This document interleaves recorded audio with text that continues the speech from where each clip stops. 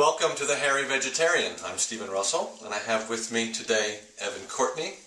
We're going to make Spanikopita. So Spanikopita, as you may or may not know, is a spinach pie. It's a Greek dish.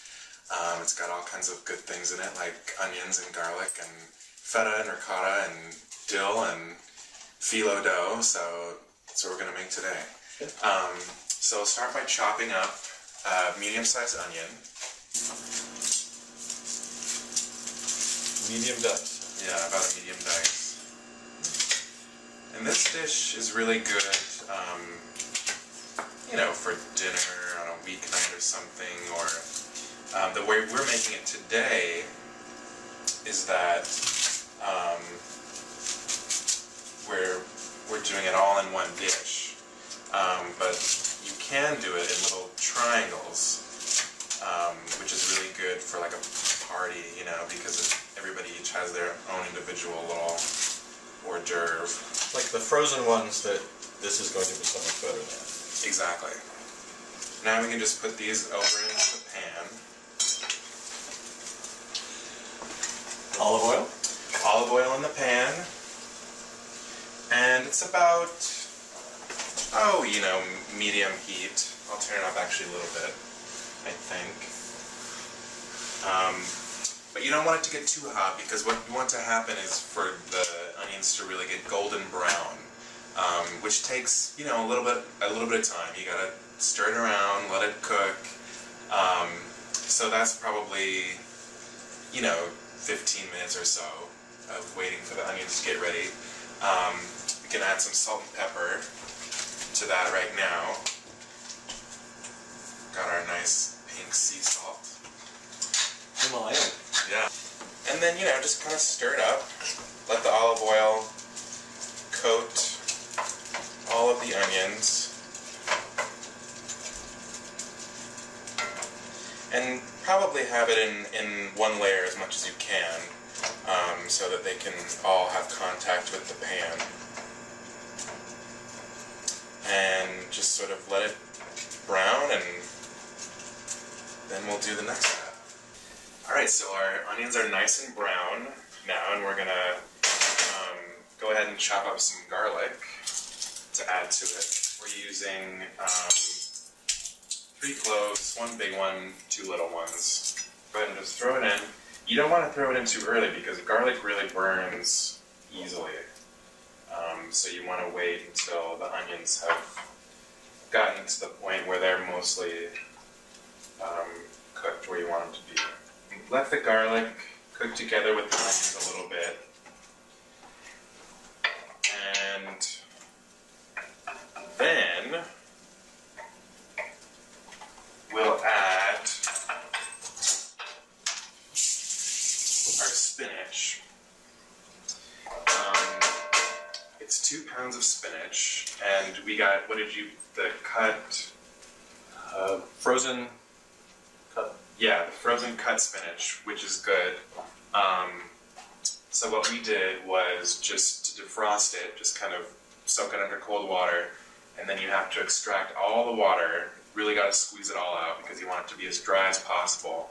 And it loses a lot of its mass that way. You know, you squeeze out all that water, and it seems like it's a lot less, but that's just the way it goes. So That water would just soak into the phyllo dough and get... exactly, it would be no good. Yeah, so we can go ahead and add this in.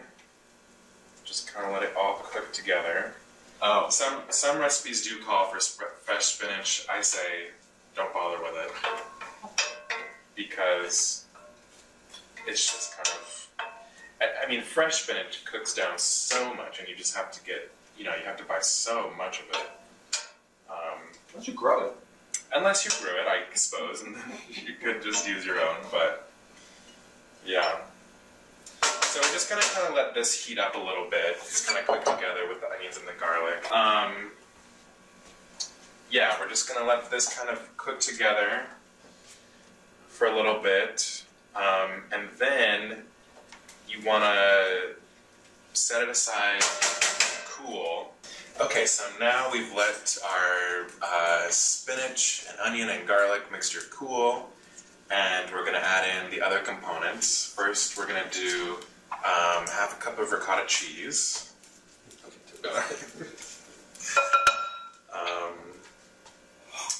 And then we've got dill and nutmeg.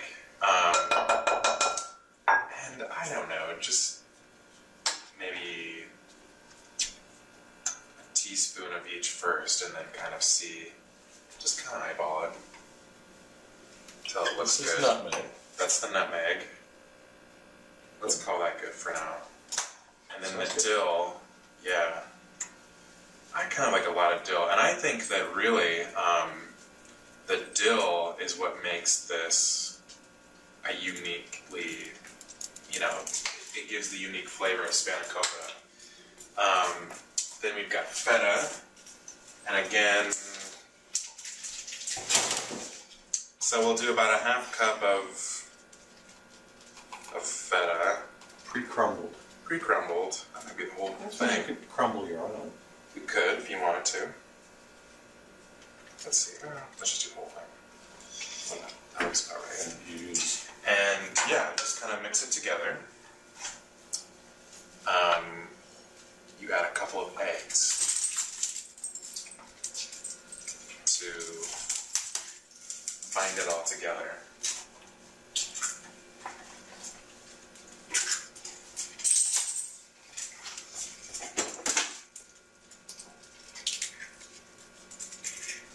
The eggs and the spinach, the feta. Then, what we set up is our 9x13 baking dish. We're using glass. Probably the best thing to use, to be honest. And we have here the phyllo. Now, if you've never worked with phyllo before, or if you have, I suppose, what you should know is that it's really quite delicate. It's very thin sheets of pastry. And so what you need to do is first, we've got Pam, so just Pam the dish so it doesn't stick. Or you can oil it, whatever you prefer.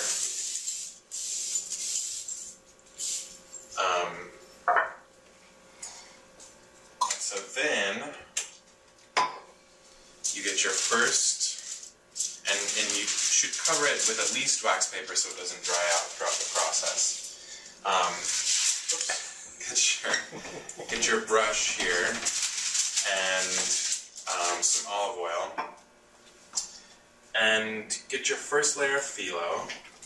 And you can find this, I think almost always comes frozen at the grocery store. See, that's kind of sticking. It's so delicate, you have to be very careful. Lay it down. It'll kind of overlap the dish, which is okay. And put down a layer of olive oil to cover the whole thing, and you'll do this 6 more times. So you'll want 6 layers on the bottom and 6 layers on the top with the mixture in between. Okay, so we've got our bottom layer of phyllo all in there, olive oil and all. So now I'm just going to spread out the spinach mixture evenly throughout the dish. It's very, very thin. It's like paper thin. Just put it on there.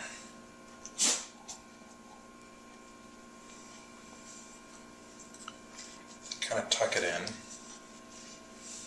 And then do your olive oil. So now you're going to do 5 more. Yep, so then do 5 more. And then we'll pop it in the oven. Alright, so we've got the top layers of phyllo in place. I'm just going to put a little bit of pepper on top just to make it look nice. And then we've got our 350-degree oven going.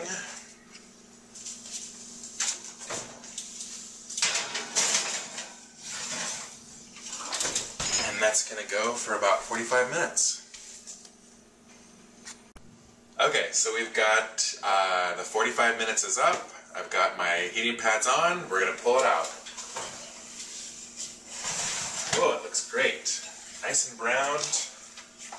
You see that? Peppery on the top.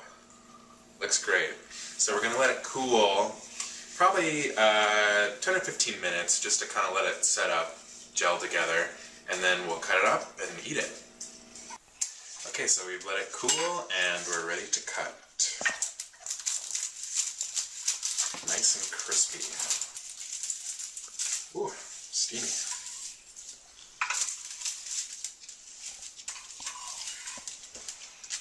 All right.